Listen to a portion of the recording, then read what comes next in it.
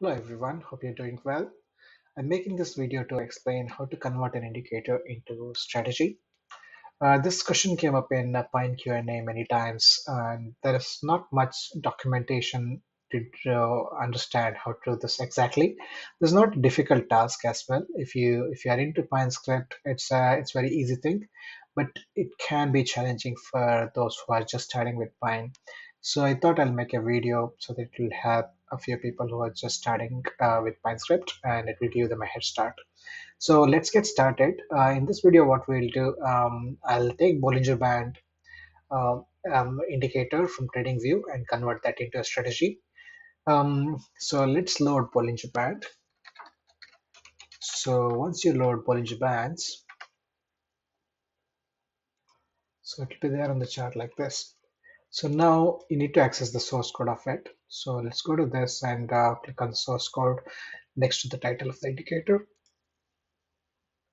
So you have the size source code. Now we need to copy into our workspace, right? So the source code get loaded in the Pine editor. So we copy this into our space by using this option of make a script a copy, right? So let me do it as pv strategy down. Okay, so the script is now copied into our space. Now what we need to do is to convert it to strategy. All we need to do is change this indicator into strategy. Right, it will throw some errors because some of the parameters are not available for strategy. So let's just save this. So it already threw an error. You can see that the time frame is not a valid method, and time frame caps is not a valid argument for the method strategy. So what we need to do is click on that. We'll go to the problem where line where the problem is. You can see the time frame and timestamp caps parameters here. Just remove them. Right, and our strategy is ready. So it's compiled properly. All right, it's not loaded into the chart. Why? Because what we have is still the TradingView strategy, and we don't. It's not the same as what we have on our Pinescript editor. So what we do is we close this one and add this into our chart, and you can see that strategy is loaded, but there are no trades. That's because we just converted this into strategy, but we haven't written any logic to generate entry and exit signals for long and short rates. So let's make some conditions here. Let's say you want to enter when a price crosses above the Bollinger Band low, and you want to exit when price crosses below the Bollinger Band high. Okay, let's take this as a condition. So let's say the long condition is equal to ta.cross over and close, maybe make it as low or close, and close crosses over lower, right? You can see the lower here, price crosses over lower and the long condition. So the short condition is ta.cross under close upper. So the upper and lower are already here, so just making use of that. So the price crosses under upper, then it's a short condition. So we have the conditions now. So let's just try with the long entry now, long entry and long exit. So let's say, so to enter the statements which generate long trade, what we need to do is strategy.entry. Okay, so strategy.entry, if you hover on this, you get all the details which are required, all the parameters which are required. And also you can go to reference manual and look for strategy.entry. Sorry, this is .entry. So strategy.entry here, you can see ID, direction, quantity, there's so many things. So what we do is we enter the minimal details. So the ID is the trade ID. So it can be any string. So make it as a long market entry. So this will generate, I'll just use the market order to explain how to convert. You can explore the other features by looking at the reference documents.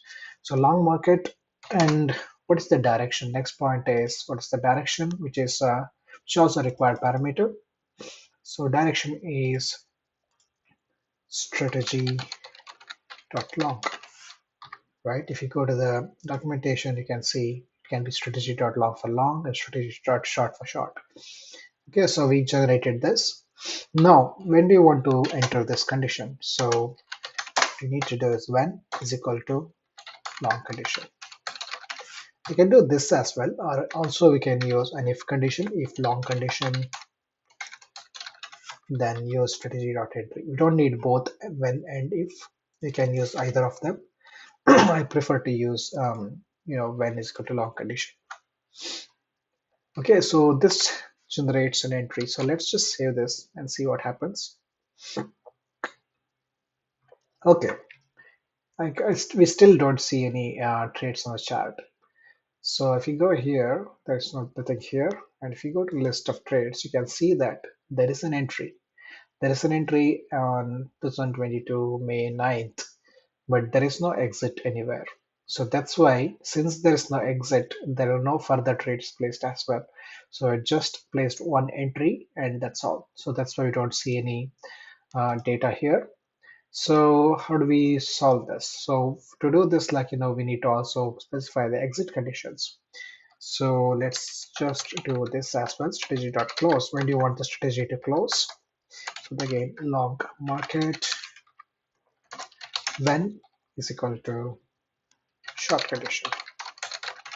So when it is short condition, close long entry. When it is long condition, open a new position, long position. So that's all. So let's see how this works now. Yeah, you can see the chart trades on the chart. If you can see here, so the trades are generated. The performance may not be that good though. So just going to overview, you can see that it's going down, but that's just an example I'm showing here. I'm not trying to teach how to trade. So okay, so you created an entry and long entry and long close. Now let's see. Let's say you want to also place a short entry, right? You want to place a short entry. Then what you can do, you can remove this strategy.close, and you can use strategy.entry again, and then short market strategy.short when is equal to short condition, right? So this will generate a short entry, and there's a short when short condition executes. But Tradingview strategy framework, how it works is you cannot have both long and short together. So when the short entry executes, it also closes the long entry. So if I save this,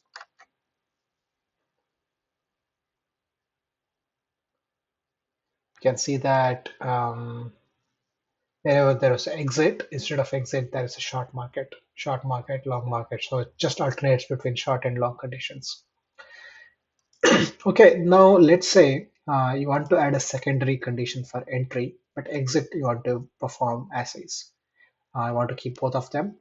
So let's say secondary long condition. Maybe let's say you want to place long orders only when price is about 200 SMA.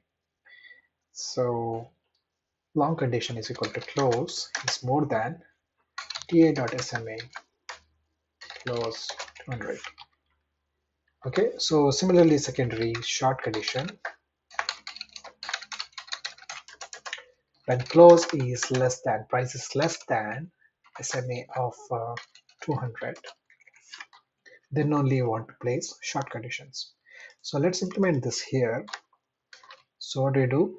In the end condition, in the when condition, we include both of them.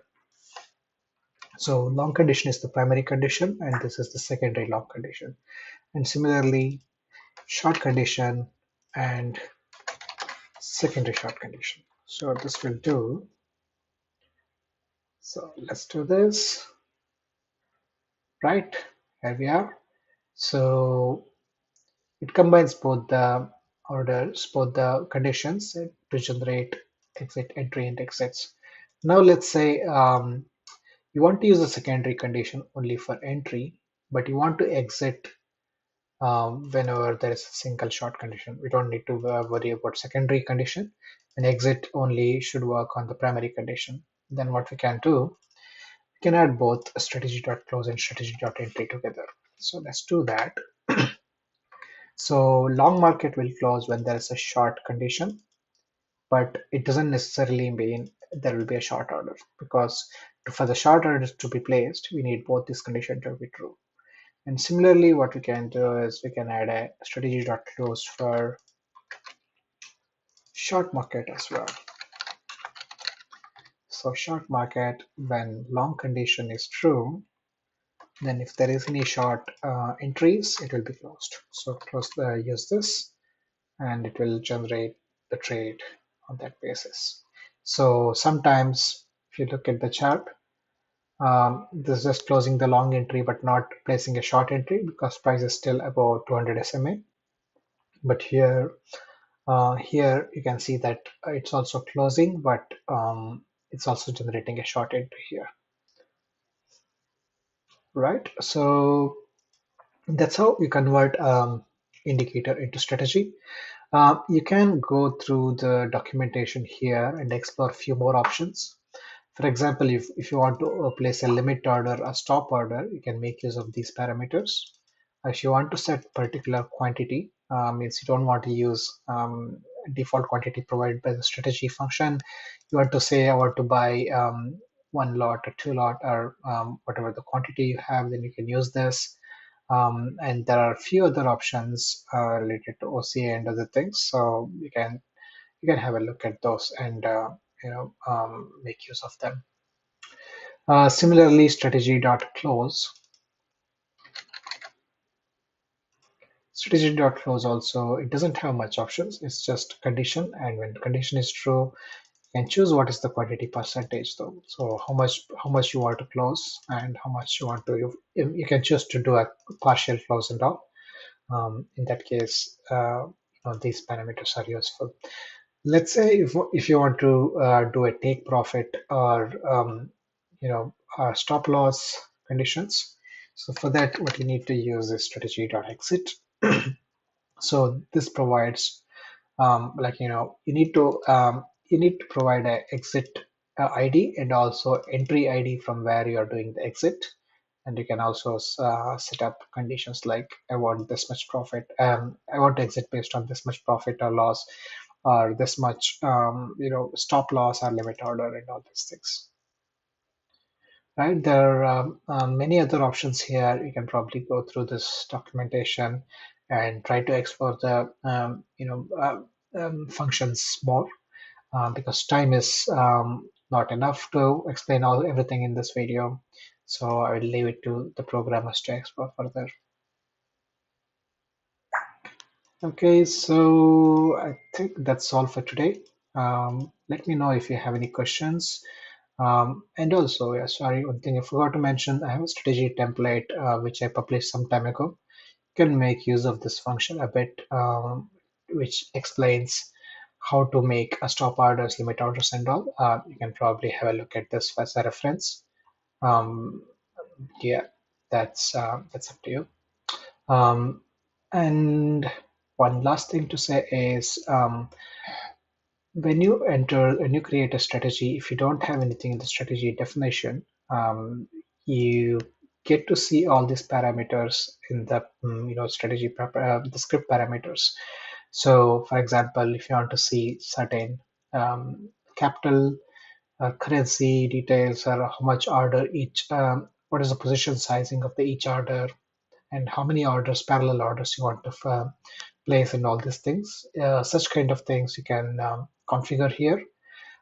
These are the default values. To override these default values, what you need to do is go back to this and look at the strategy call.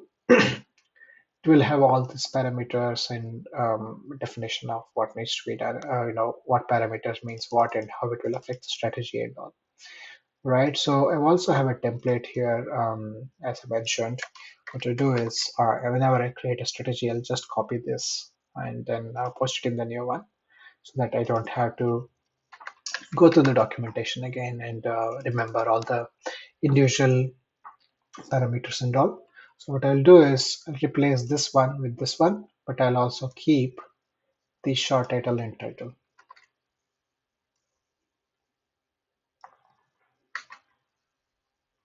Okay, so start title and title I'll probably modify a bit. So maybe strategy and maybe Japan's strategy.